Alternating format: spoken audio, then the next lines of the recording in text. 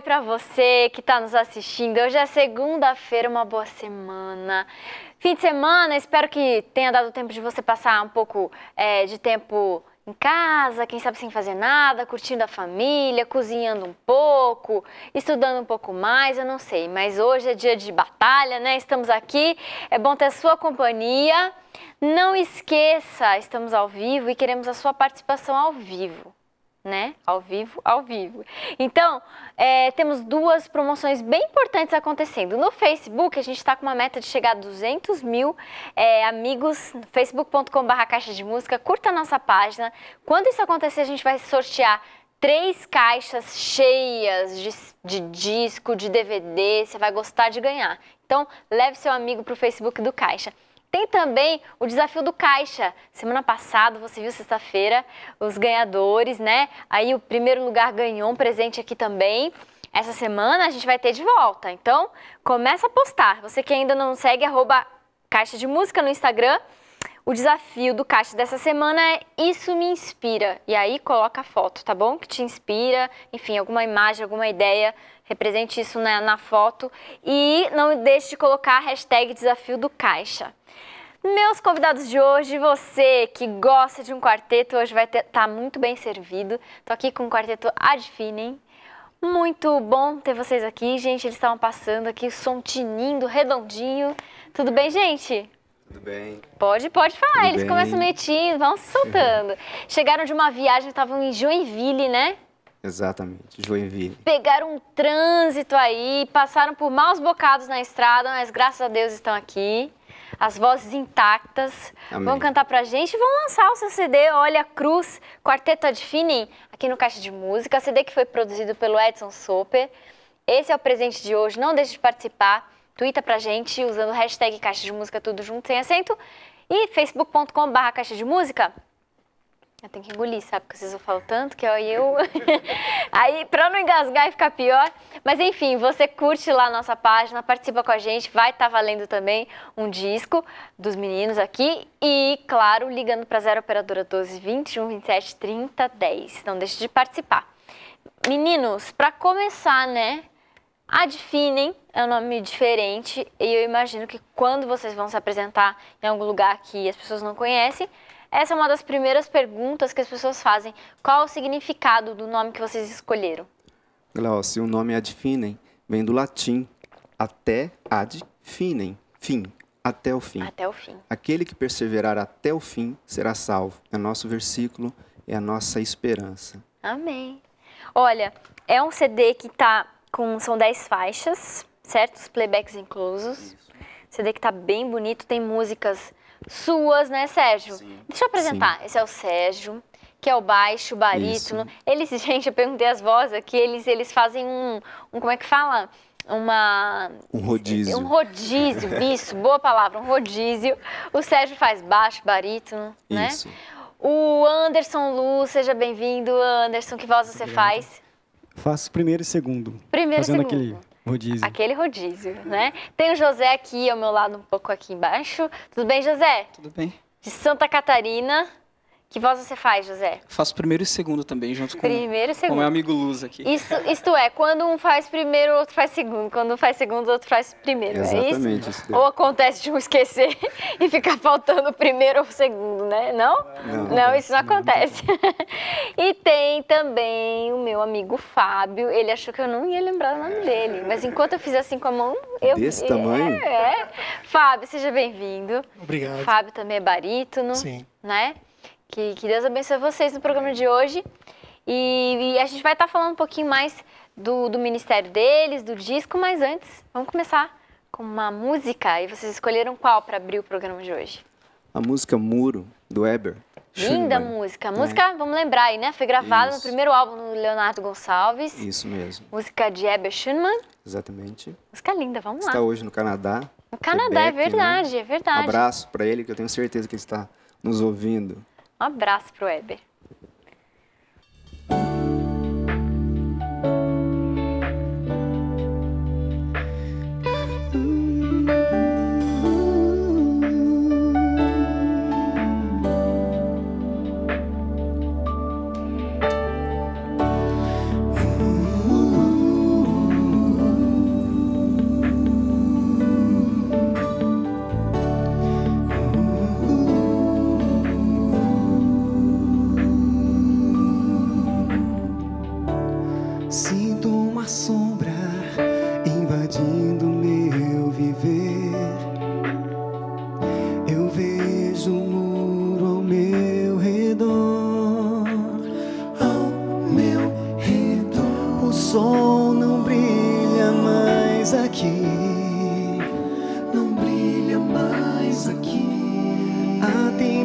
tempestade irá surgir, quem irá me proteger?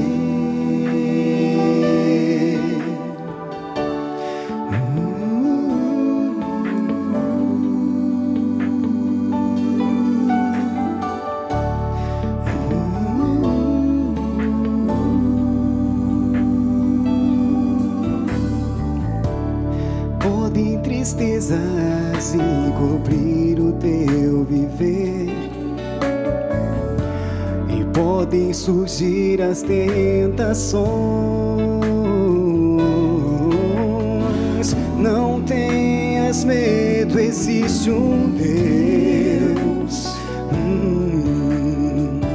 o mesmo Deus que te criou, Ele irá te proteger.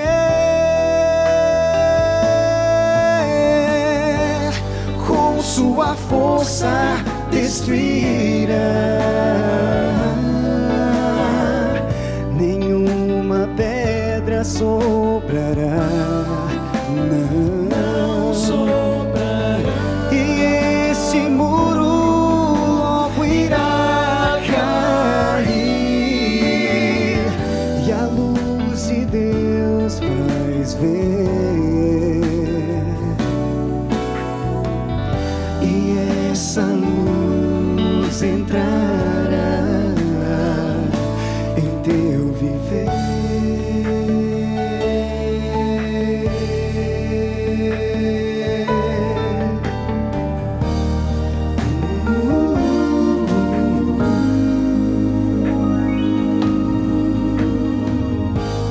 Com sua força destruirá, nenhuma pedra sobrará, não sobrará. E este muro logo irá cair, e a luz de Deus vais ver. E essa luz entrará em teu viver, viver.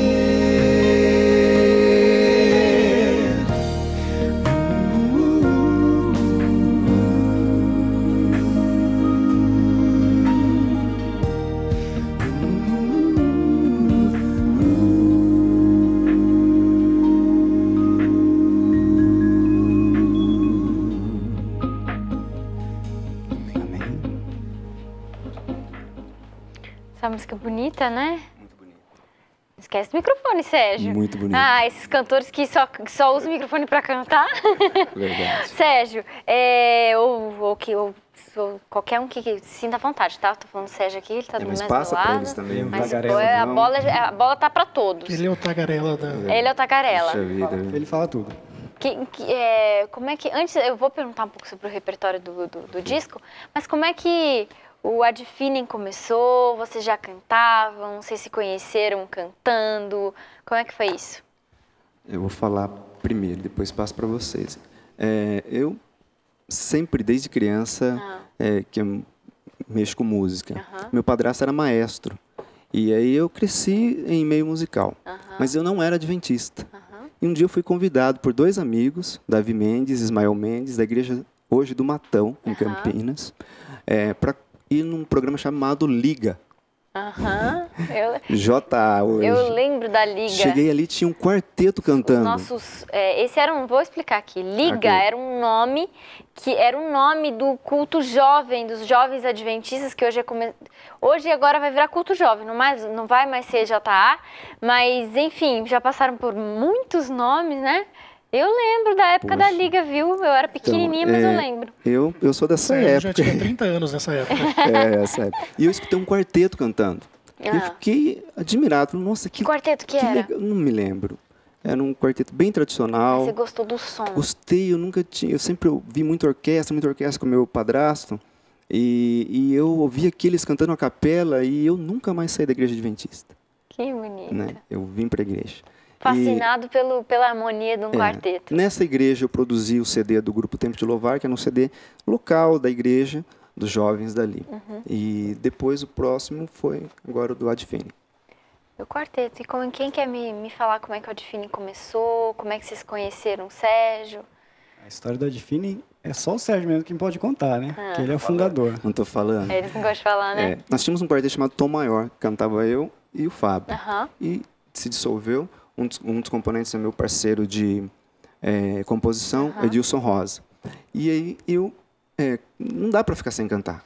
Quem canta, quem é quarteteiro sabe. Se você para, é um vício, né? Eu tava pensando isso aqui. Tem como. Agora, enquanto vocês estavam ensaiando, falei, gente, tem gente que que essa coisa é viciado em quarteto. Exatamente. Mesmo, né? Cantou no quarteto, não consegue ficar sem cantar em um quarteto. É um negócio impressionante mesmo. E aí eu falei, não, vamos chamar uma galera aí. Daí eu chamei o Adilson Luz e o Anderson Luz, os dois irmãos.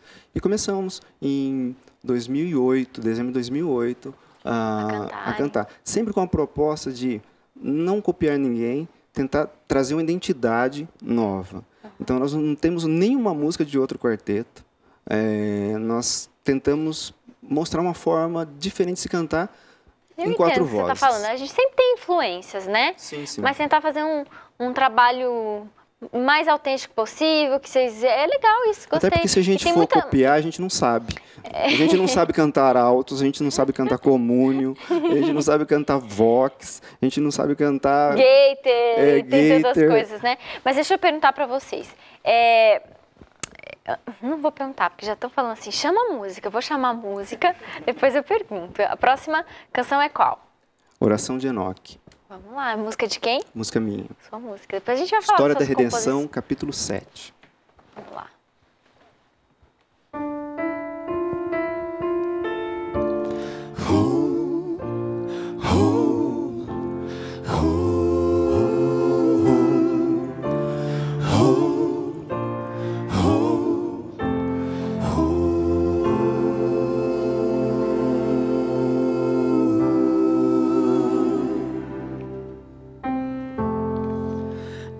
Posso entender que seus olhos não podem pairar sobre mim.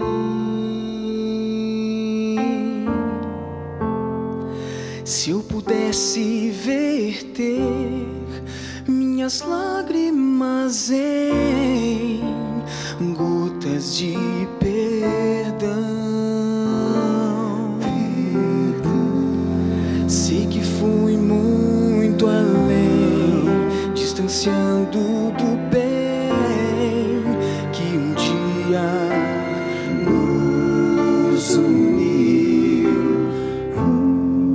O que posso fazer tão distante de ti? É difícil demais. Meu peito gritando está por ti. Não aceito viver tão distante assim.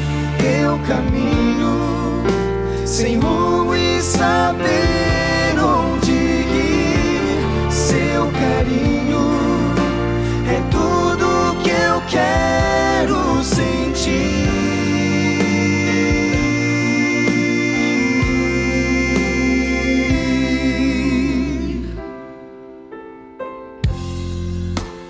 Nesse jardim procurar por ti, pois aqui é o nosso lugar. Sei que não posso ver sua face de amor, pois isso nos separou. Mas eu venho pedir-te pra tirar-me daqui, pois eu quero estar junto a ti. Oh, oh, oh, oh. Meu peito gritando está por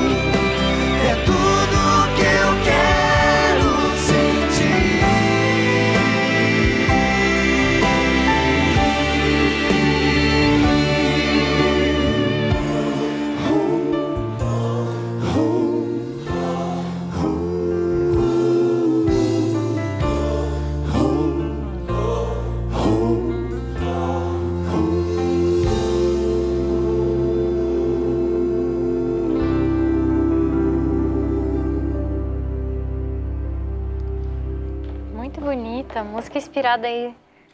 Muito bonita. A música inspirada na canção, na amizade, no relacionamento Exatamente. de Enoque com Deus. Quando eu fiz essa música, Glaucio, na música inteira não falo o nome de Enoque, não falo o nome de Jesus, de Deus. Reparei. Fala de uma pessoa apaixonada por Deus. E eu fiquei com ciúmes de Enoque. Mas é tão bonito, né? Que fala que Deus gostava tanto de estar com ele que levou ele para o céu. É lindo. Eu ouvi uma vez o pastor Elias Pereira falando o seguinte, que Enoque deve ter, provavelmente ouviu a história do Éden do próprio Adão. Sim. Sim, se você ver realmente. E ele não podia voltar para o jardim. Talvez Adão levasse até próximo ao jardim. Isso me tocou muito. E a frase que o Fábio Sola, hoje eu venho aqui nesse jardim, né, para estar junto de ti. Eu não aguento ficar longe de ti. Isso me tocou demais, como o livro História da Redenção inteiro. É lindo, é lindo demais. Você pode ler também História da Redenção, da autora Ellen White. É um livro lindíssimo, eu já li e recomendo, assim como o nosso amigo aqui, Sérgio. Olha, eu quero mandar um beijo para Isabel Matos, de Bragança Paulista, pro Pedro Xavier, que falou que eu sou muito ingrato, que não manda um abraço para ele. Pedro, a produção quer melhorar essa aparência de ingratidão, corrigir essa ingratidão. Um beijo pra você, Pedro. E a Lorena, que faz 4 meses que não perde um Caixa de Música. Lorena, que bom que você gosta tanto do programa assim. A gente vai para um rápido intervalo. Enquanto isso, não deixe de participar. 0 operadora 12 21 27 30 10. Valendo aqui o CD Olha a Cruz, Quarteto Adfinem. A gente já volta com mais Caixa de Música. Não deixe de ligar.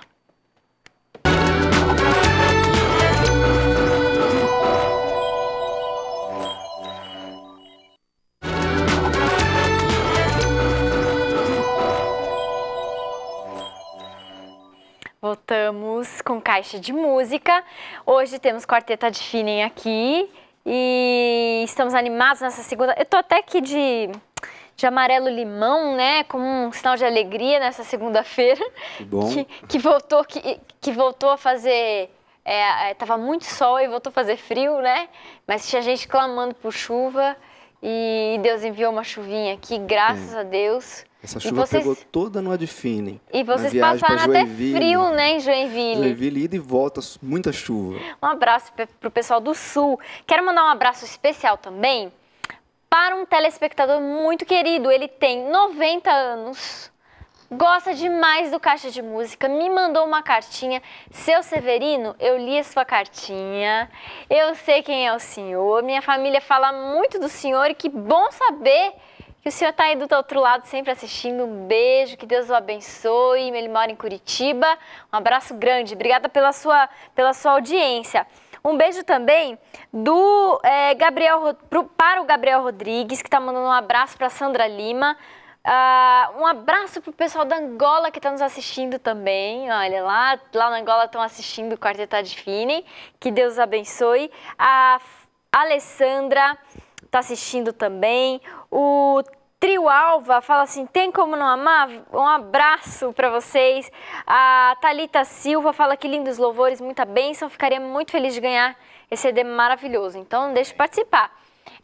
facebook.com/Caixa de Música, curta a nossa página, veja como participar. Você está concorrendo hoje ao CD do Adfinem. Você pode ligar também para 0 operadora 12 21 27 30 10. Olha a Cruz, esse é o CD de hoje.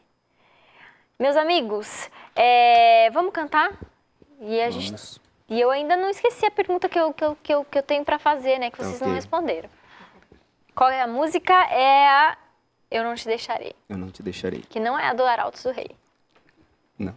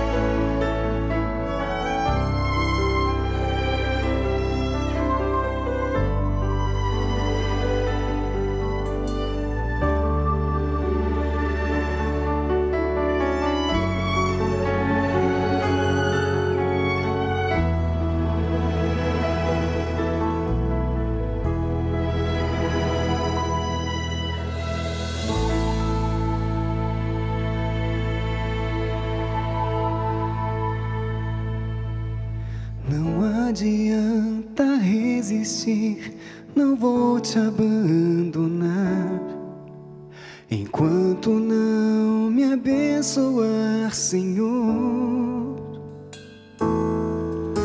Eu sei que errei, até chorei, mas tive que fugir.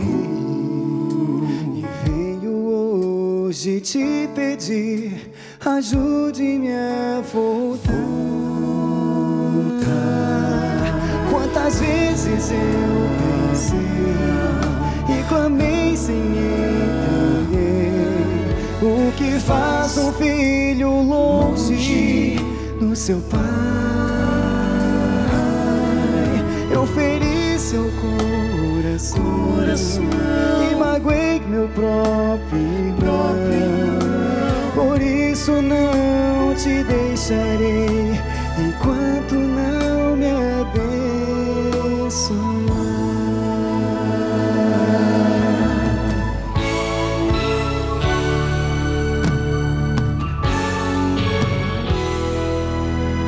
Se a noite toda eu tiver que suplicar perdão, contigo lutarei, mas não te deixarei partir.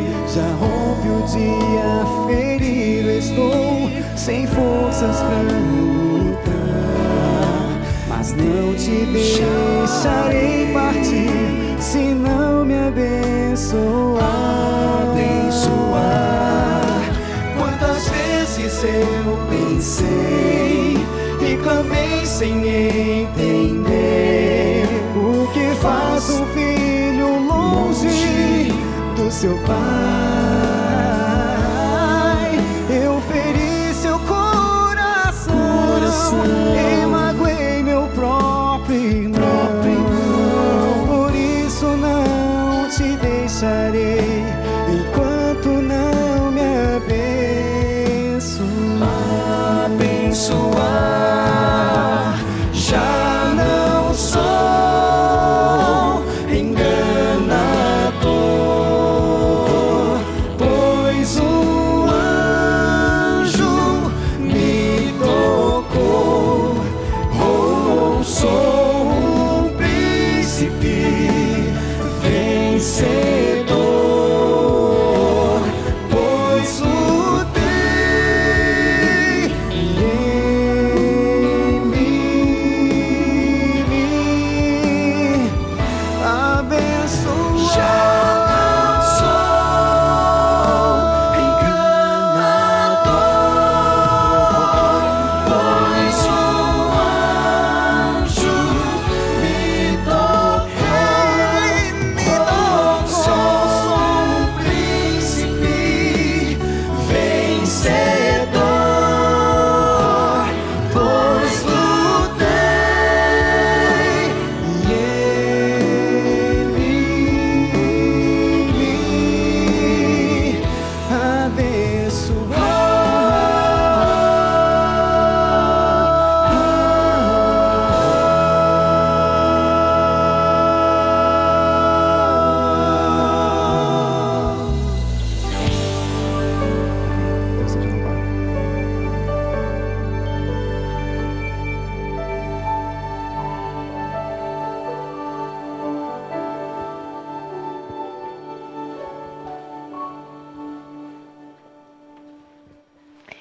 Edson Soper foi o produtor de vocês. Isso. Edson Né? Soper, nosso E produtor. ele ajudou ao repertório, a escolher. Eu sei que Não. você já tinha muitas músicas suas. Edson foi o Você já- arregimentador, nosso Entendi. guia. Ele, né, que Você já nos sabia bem o que direcionou. você queria, né? Isso. Já tinha as suas composições. Isso. Você compõe desde sempre, Sérgio? Olha, acho que sim. Desde sempre, né? É Sempre. boa Acho que essa minha desde os 14 pergunta. anos. Desde os 14 Desde os anos. 14 anos. E o arranjador de cordas e backing vocal, Sebastião Júnior, do IASP, que seria nosso pianista, hoje não pôde vir. O backing vocal são as meninas e os meninos do Raiz Coral. Legal. Piano, Lineu Soares. Que legal. Guitarra, Roger Dias. Guitarra e violão. Então, assim, uma equipe muito bem escolhida pelos produtores. Edson Soper, que é um talento Nato e Sebastião Júnior. Que legal, gente. E o repertório? Tem músicas do Sérgio, mas tem outras, né? Tem música do Herbert Schumann, tem músicas do Anderson. Que mais que temos? Lineu Soares.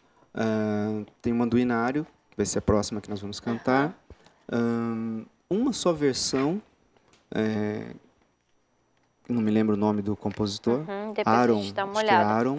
E eu quero passar para você os contatos do Quarteto Adfinem. Pega aí o e-mail, presta atenção que é diferente, q4adfinem@gmail.com. Vamos lá na tela, q4adfinem@gmail.com. Veio como, para não passar errado, vou soletrar aqui, q4adfinem@gmail.com. Mas você pode também ligar para a 0 operadora 19 98154 8153. 98154-8153 e tem também o 3406-1629. 3406-1629. Inclusive, você pode chamá-los para alguma apresentação. Sim. E também para adquirir o CD, que está tão bonito, foi feito com tanto cuidado, né? Foi tão pensado. Adfinem. Vou colocar aqui os meninos, né? Frente e verso, vem com playback incluso. Vou passar o Twitter, olha aí na sua tela, Q4Adfinem, que é igual o e-mail, tá? Você pode seguir os meninos. Agora a gente vai ter uma música linda, És Meu Mestre, um arranjo a capela, é isso? Isso. Esse arranjo... Ficou bonito, eu vi aqui no ensaio, ficou lindo. Essa divisão chama divisão barbershop, de barbearia, né? E é uma divisão que eu vejo pouco ser gravado com os quartetos. Mas, como assim? Me explica isso, que eu não... É uma divisão... Explica pra gente. Eles dão risada quando eu falo essa frase, que é uma divisão intrínseca, onde as vozes são muito próximas. E onde o primeiro tenor... Esse termo que você usou é um termo que é o... Exatamente, intrínseco, muito próximo às vozes. Não, que eu digo assim, barbershop, que você... Isso. Que quer dizer isso aí que você está explicando. Nos Estados Unidos existe até encontros barbershop, né? Por quê? Aprendendo aqui no Caixa de Música. A divisão ela é muito diferente do convencional, onde o primeiro tenor geralmente é um sopranino. Ele tem que ir muito alto. Nessa parte, inverto para o luz. Né? Então, ele vai fazer a voz mais aguda. O segundo tenor tem que ter um fôlego bom, porque Vamos ver aqui, viu, gente? Porque não vou estragar a surpresa, mas você vai ver. Uma das coisas do barbershop é sempre isso. Muito fôlego no arranjo. E o baixo, ele cola no barítono, ele desce, ele fica lá em cima. Então, assim, é uma divisão muito bem trabalhada. E nós fizemos essa divisão e cantamos, né, com a música Linda é Meu Mestre. Ai, ficou lindo. Vamos ouvir?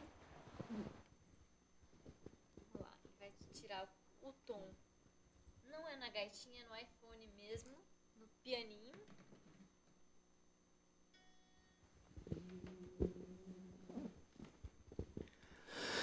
Lindo és meu mestre, rei do céu da terra, homem Deus, Senhor Jesus.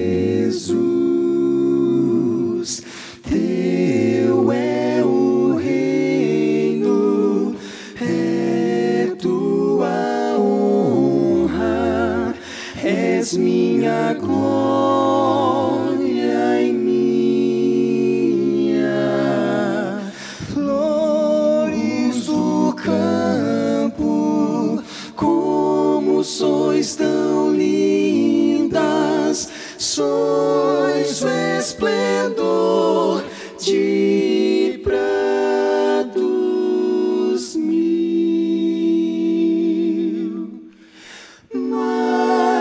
Cristo é belo, mais puro e lindo, é sempre meigo bom. Gente, tu és pra mim, gentil tu és.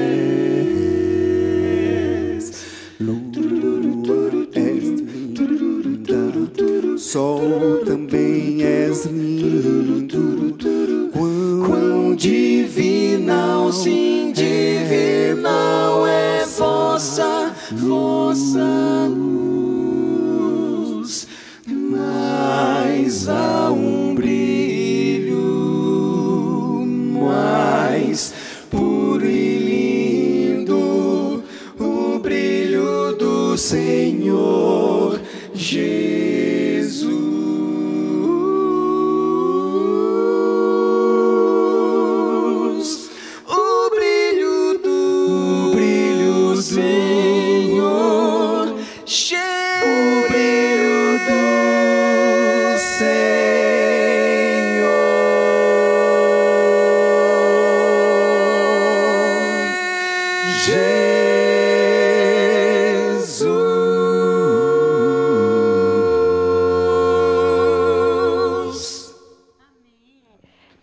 depois do intervalo eu vou perguntar pro José o que ele faz para aguentar tanto tempo assim. A gente já volta.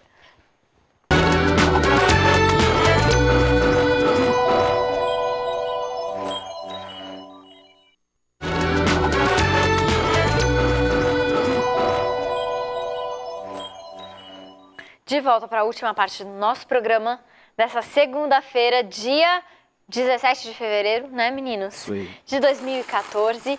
Deixa eu ver aqui quem vai ganhar o CD do Adfinem.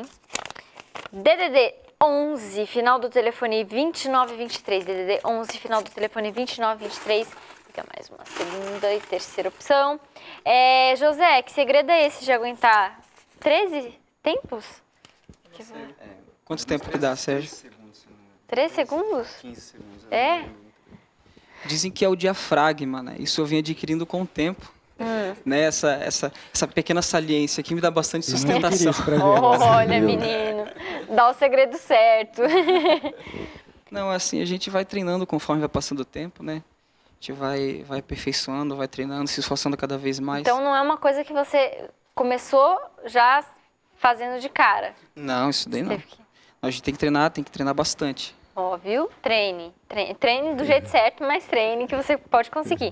Antes dos meninos cantarem mais aqui no Caixa, eu quero falar pra você do Guia de Estudos da Bíblia, a revista Princípios. Você pode pedir o seu guia lá no nosso site, caixademusica.com.br. À sua direita você clica, tem um cadastro, clica na revistinha, tá? Estaria assim com a revistinha, você clica. Você também pode pedir a sua escrevendo para Novo Tempo, Caixa Postal 7, o CEP é 12327-970, Jacareí, São Paulo. Não esquece de escrever no envelope Revista Princípios, tá bom? Para facilitar as coisas, para que a sua revista chegue mais rapidamente até você. Meninos, vocês vão cantar agora a música Olhe a Cruz, o título do disco. Música sua, Sérgio? Minha e do Edilson Rosa. E tem a participação na letra poética do Fabinho também. E do outro componente que era o Jonatas. Você gosta de fazer mais letras? É uma coisa que eu sempre gostei, né? Sei. Eu tenho tentado me desenvolver melhor agora, mas a gente mais ajuda. Ah, entendi. Foram faltando palavras, a música estava meio que pronta e eles nos ajudaram. Colaborando. Isso. Então vamos lá, então. Olha a cruz.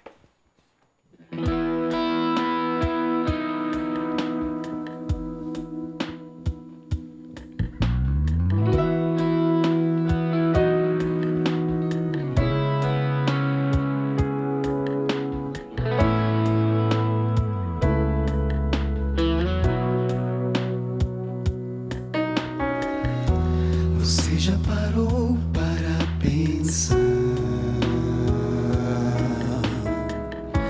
em tudo que Deus fez por você?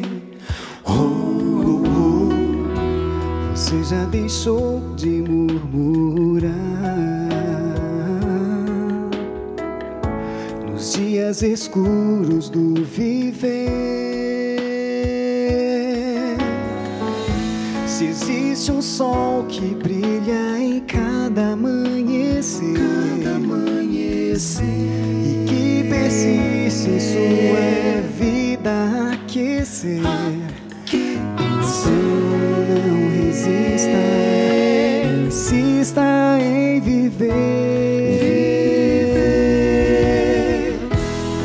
Olhe a cruz, veja Jesus, Ele quem conduz, a vitória é certa. Como a águia voe para a imensidão, até chegar num bom lugar e descansar.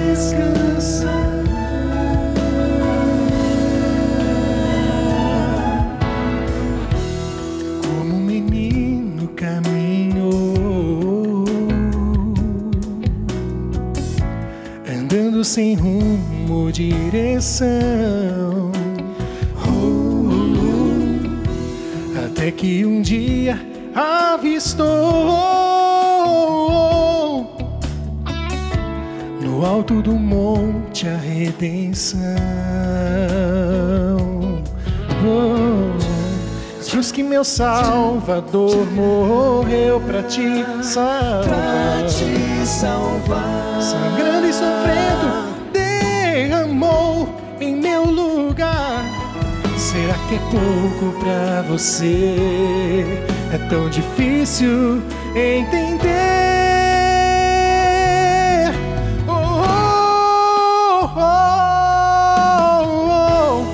Olhe a cruz, veja Jesus, Ele quem conduz.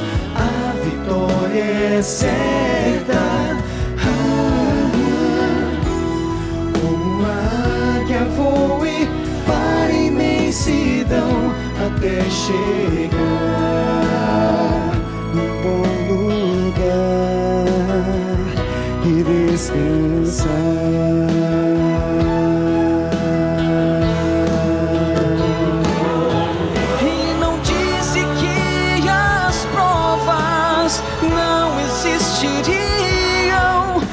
As pedras deste mundo não iriam te ferir, mas a promessa é segura, conosco passaria, e se preciso fosse, tomaria o teu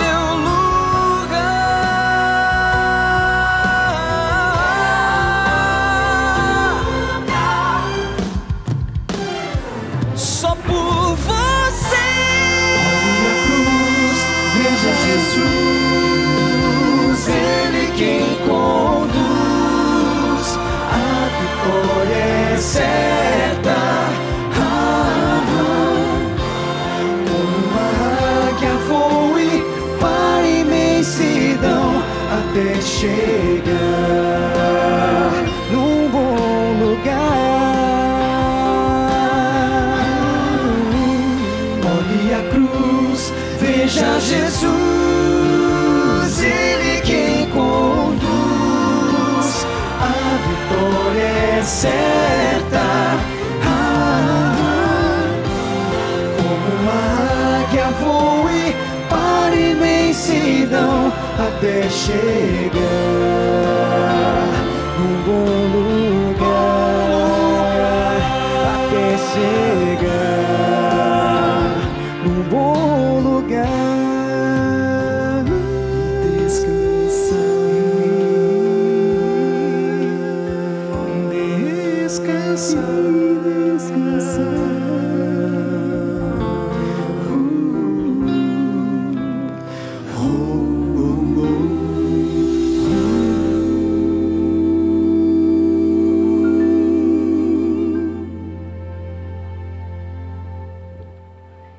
Amém. Amém. Glória a Deus. Olha, a gente vai falar com a ganhadora do CD, que vai lá para Brasília. Tudo bem, Helenara, de Brasília? Tudo bem, Glauci. Primeira vez que ganha aqui no Caixa? Primeira vez que eu sou sorteada. Fiquei muito feliz. Que bom, Helenara. Você quer mandar um beijo para alguém? Eu quero mandar um beijo para todo o pessoal da igreja da Asa Norte, aqui de Brasília, que a gente frequenta, e também para a minha cidade de Juiz, no Rio Grande do Sul. E um para você também, Glaucia. Obrigada, obrigada. Olha, o CD tá chegando aí, você vai poder emprestar o playback para quem gosta de cantar as músicas, tá bom, Helenara? Tá bom, obrigada. Que Deus te abençoe, obrigada pela tua participação. Obrigada, você também no seu ministério aí. Amém, um beijo. Olha, você que não ganhou, não fica triste não, amanhã tem mais. E quem ganhou no Twitter foi o Gerson Bianchini e no Facebook foi o Rogério Leria, tá bom? Então a gente tá esperando o endereço de vocês para poder enviar. Vocês querem mandar beijos, né, gente? Olha, abraços. Não podemos esquecer de uma galera. Existe um grupo no Facebook chamado Quarteteiros. Quarteteiros, é só quem gosta de quarteto, quem gosta, é só procurar. Tem tudo sobre quarteto. Tudo sobre quarteto. Todos os quarteteiros, então são mais de 5 mil membros. Legal. Fundado por Glauber Ouro, de Curitiba, e é moderado pelo Ângelo Meirelles, do Atos, e o João Marcos Mazzocco, do Conexão, Quarteto Conexão. Que legal. Então tem o quê? Tem dicas? Olha, na verdade, novidades? os Que quarteteiros, tem? eles filmam, né, o seu quarteto e postam. Alguns dão dica, aí começa um falar do que gosta mais. É muito legal. Existe ali um... Mas tem aquela coisa, gente, vocês estão precisando melhorar aí a harmonia de vocês. Tem esse jogo sincero? Tem um jogo sincero lá, mas quando fica muito sincero, aí os moderadores chamam o membro no canto e fala com ele, né? Mas um abraço. Esse grupo, Quarteteiros, nos ajudou muito. Que legal. Porque vários componentes de várias cidades adquiriram o nosso CD e começaram a publicar e colocar foto. Que legal. E a gente ficou muito contente. É um grupo, não é uma página, então? É um grupo. É só procurar Quarteteiros e aí você pede para ser adicionado e um desses 3 aí te aceita. Que legal, gente. Okay. Procure então, acho que vai ser legal. Meninos, eu chamo vocês de meninos, pra mim vocês são meninos. Eu fico muito contente, né? Eles é natural, né? Deixa eu mandar um outro abraço, não posso esquecer. Fábio. O nosso primeiro tenor Fábio em São não, Paulo, Sérgio. nosso primeiro tenor em São Paulo, Anderson Dandy, porque o Zezinho ele gravou o CD conosco e voltou para Santa Catarina, então faz 1 ano e 3 meses que nós não cantávamos mais juntos. Cantamos sábado, estamos cantando hoje. Parabéns pelo fôlego, viu, rapaz? Obrigado. E nosso primeiro tenor atual é o Anderson Dandy. Uma pessoa maravilhosa. Um abração, Anderson. Um abraço para ele. Que Deus abençoe vocês, gente. Muito bom tê-los aqui. Fábio, o Anderson. José, continua cantando lá na sua terra? Sim, cantamos. Em quarteto. Em quarteto também. É o quarteto vocal livre. Ah, legal. Um abraço, então, pro seu quarteto, viu? Sérgio, que Deus abençoe você nesse ministério de vocês. Que seja edificante para a vida das pessoas que têm contato com a música de vocês, mas que vocês também possam ser edificados, né? Nunca percam a missão, o foco em Jesus Cristo. Enfim, que Deus abençoe ricamente. Obrigada pela participação no programa de hoje. Vou passar mais uma vez o telefone deles rapidinho.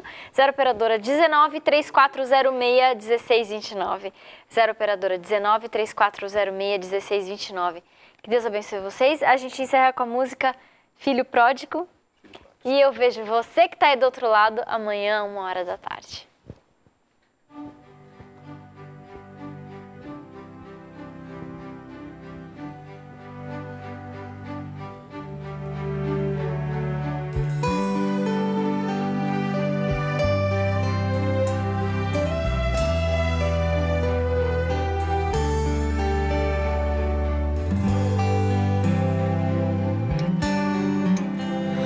Quando já o sol nascia, pondo orvalho a secar, vi meu filho tão distante, não querendo regressar. Os seus sonhos eram outros, bem distante desse lar. Posso vê-lo caminhando, rumo incerto a vagar.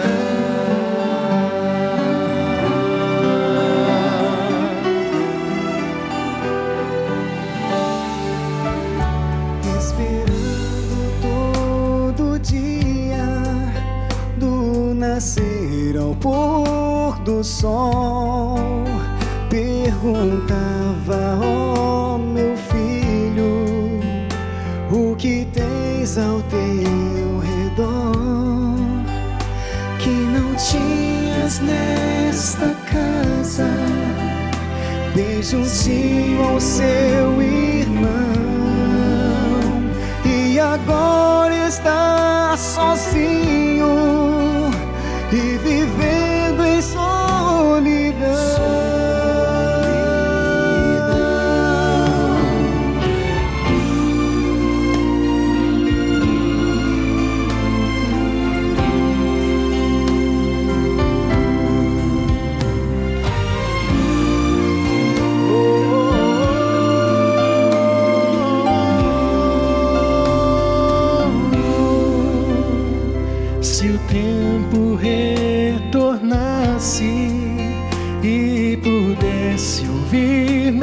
Pai, estaria ao seu lado, descansando em sua paz. Mas agora estou sofrendo de sabores sem fim. Só queria ter de novo os seus braços sobre mim.